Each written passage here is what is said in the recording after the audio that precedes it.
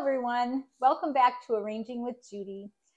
Today I have a ceramic bowl. I'm kind of liking these ceramic bowls, but I'm going to make a centerpiece for my neighbor. If you saw my previous video, you know that I made a centerpiece for my neighbor, but I'm making another one because they never told me whether they wanted a fresh centerpiece or a dried centerpiece. So I thought, hey, I'll put the same thing, I'll put a different thing in the same bowl. And so that's what I'm doing. So this one is going to be kind of structural as far as flower placement. I'm going to kind of cluster the flowers and the textures rather than just polka dotting them all through it. And I started out with some grapevine. I took a grapevine that I cut from out back and I just wrapped it around inside this bowl. And then I put a little batch of chicken wire just kind of clumped up and stuck in there to hold this. I really don't want to use foam. We're choking on all the waste in the oceans and every place, the plastics and the plastic particles and everything. We got to stop. So this is my solution. I'm using something very organic and a little chunk of chicken wire that can be reused. So I have some dried artemisia. This is a silver king. I have some dried hydrangeas right here. These are the limelights, and they can be cut anytime during their life cycle. But if you're going to dry them, it's good to have all the top blossoms open, and then they dry very nicely. I have some really beautiful dune grass blossoms here. The dune grass is a silvery blue grass that's very, very aggressive in my area. So I have mine in pots.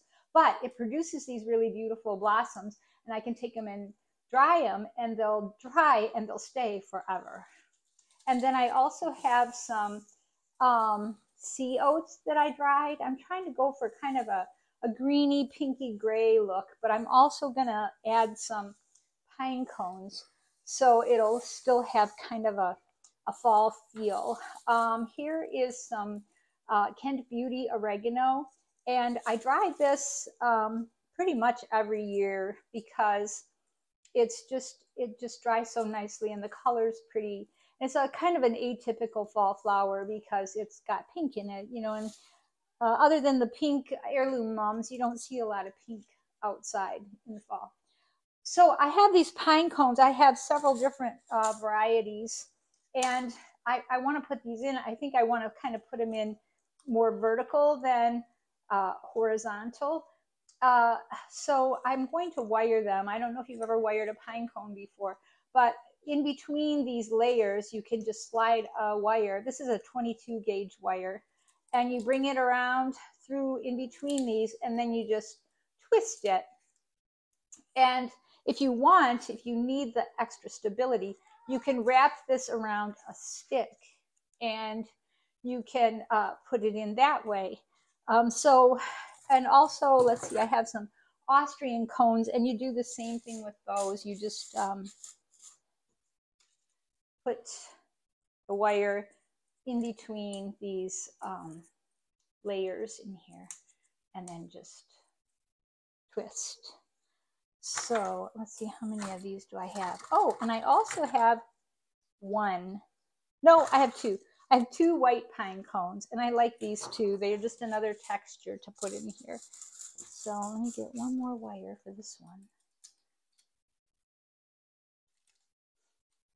And I put this grapevine in. I don't mind that it's kind of sticking out here, as long as it stays put, because it'll give me a little more texture in my arrangement. I think I do need one more. Do you have a smaller one?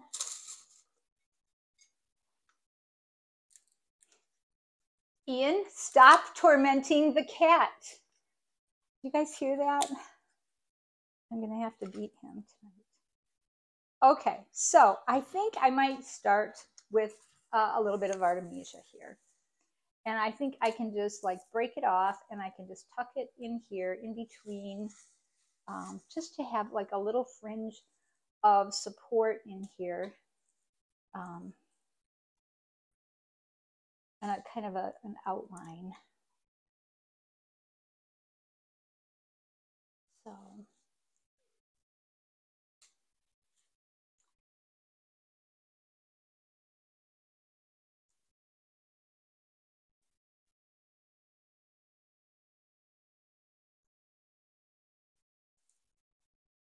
Ian is my videographer, and he's also going to be the one that has to produce this video. So it might just have a cat noise in it because he can't seem to leave the cat alone. All right, see how I'm putting this in kind of with the vine exposed. I don't know, it might end up showing up in there and it might not. I'm just not sure. Oh, I think I figured out what the cat wants. The cat is after my sea oats, and Ian's trying to stop it, I think. Oh, I thought he was just picking on the cat. Okay, I'm moving the whole operations out of his orbit. I wish you guys could see Ian right now. All right, I have this little fringe of artemisia. I love this color, and it's just going to be kind of an atypical color combination for fall, but I think it's really unique and fun. So I'm taking these combs, I'm going to put these in first and kind of segment the arrangement somehow with them. They're on this wire. I want them to be inserted in here, but I don't want them to, you know, pop out easily. And so I'm just going to fold it in half like this, and I'm going to tuck it in and see if I can, oh, that one's a little too, all right.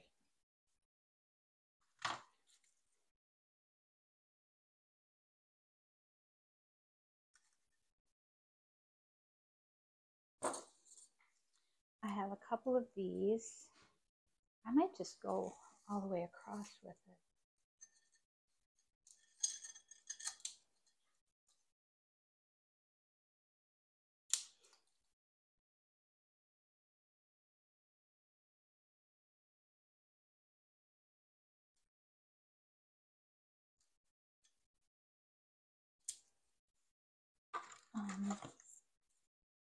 Want some texture with these cones.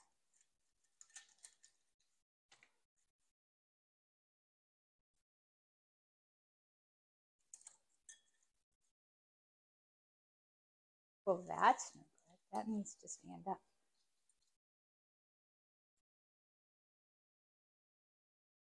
I wonder if I can get this in between these.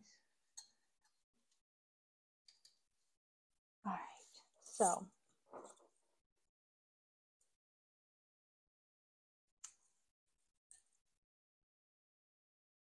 okay, so now I think I'll take a few of these hydrangea, and I'm going to try and make these kind of do the same thing.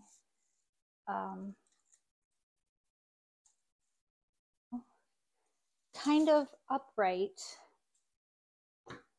in my arrangement here.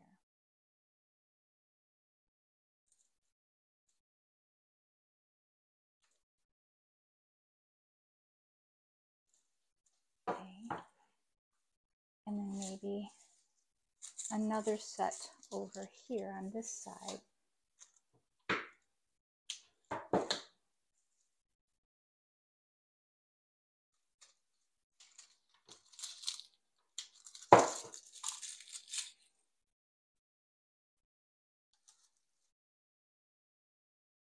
And then I'll use some of these Kent Beauties. These are kind of funky. They're all kind of different. I might have to put them in one at a time because they're all different heights and they have kind of skinny stems. I'd like to be able to poke them in, you know, all at once. So, let's see. Some over here.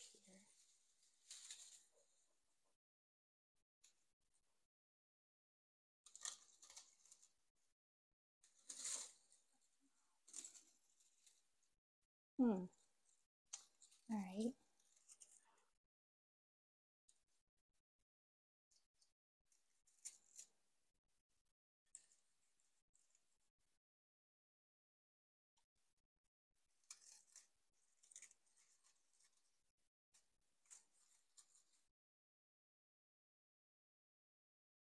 And some over here.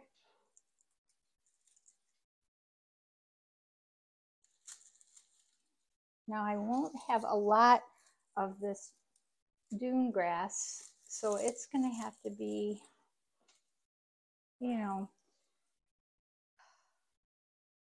going to have to be pretty,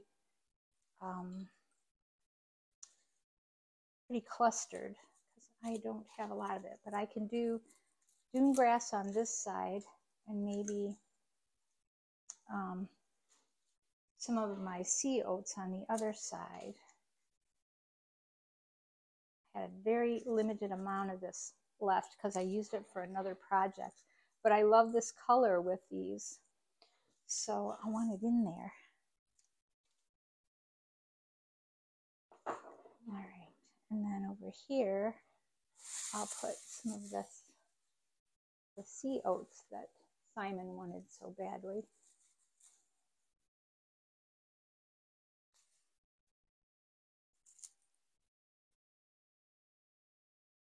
But I'll try and give it a, you know, an upright placement here.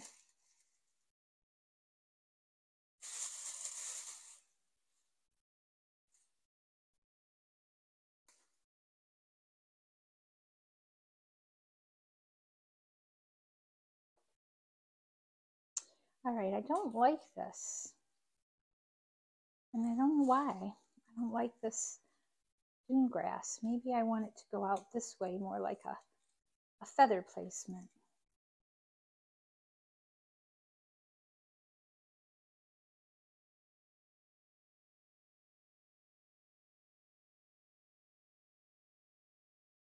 I'll do the same thing with my sea oats. Sometimes, you know, you got a picture in your head of what you're going for, and things just don't always cooperate. So then you just got to look at it and say, why is this off balance, and what can I do to fix it? And so that is where we are now. And I'll tuck a little bit more of the Hint Beauty in here to help fill this, and then a little bit more of the artemisia, and then we will be pretty much done. Yeah, that helped. They just needed to go out. That's just what they wanted. Look at the texture on this. Isn't this just gorgeous? This stuff makes me so happy. It can be kind of invasive, but if you cut it to dry it, then you want a lot of it. And if you put it someplace where it's not in a manicured area of your garden, you'll be fine with it. This stuff,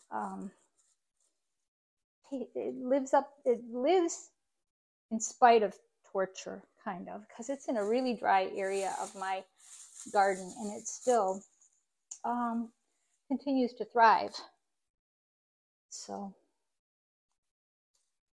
the texture is fabulous. Okay, I just think I need a little bit more artemisia right here, and then I'm done. And my neighbor will get a dried arrangement and a fresh arrangement.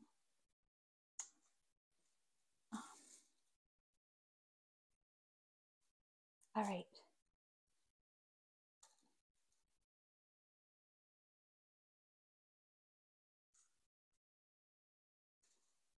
See how delicate that is here?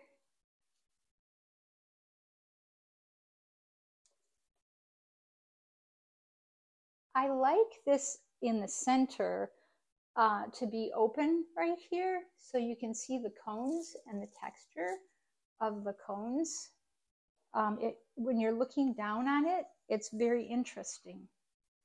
Sometimes it's fun to be able to look into the center of your arrangement and see texture. You know, it's kind of a surprise. draws dry in, and there's texture in there. So if you can see from my upper camera, maybe you'll notice that. This is not a symmetrical, regular, full pave style arrangement. It has a lot of ins and outs and a lot of texture, and it's kind of fun. I think this is done, and I should probably move some of this hay out of the way so you can see what I have. Oh, I just found one of these. I guess I didn't need it. All right, so this is a non-traditional shape and a non-traditional color combination for fall, but I like it with the white ceramic cylinder, and I think it'd make a nice centerpiece in case my neighbor really wanted a dried arrangement when they said they wanted an arrangement. So there you have it. Thanks for watching.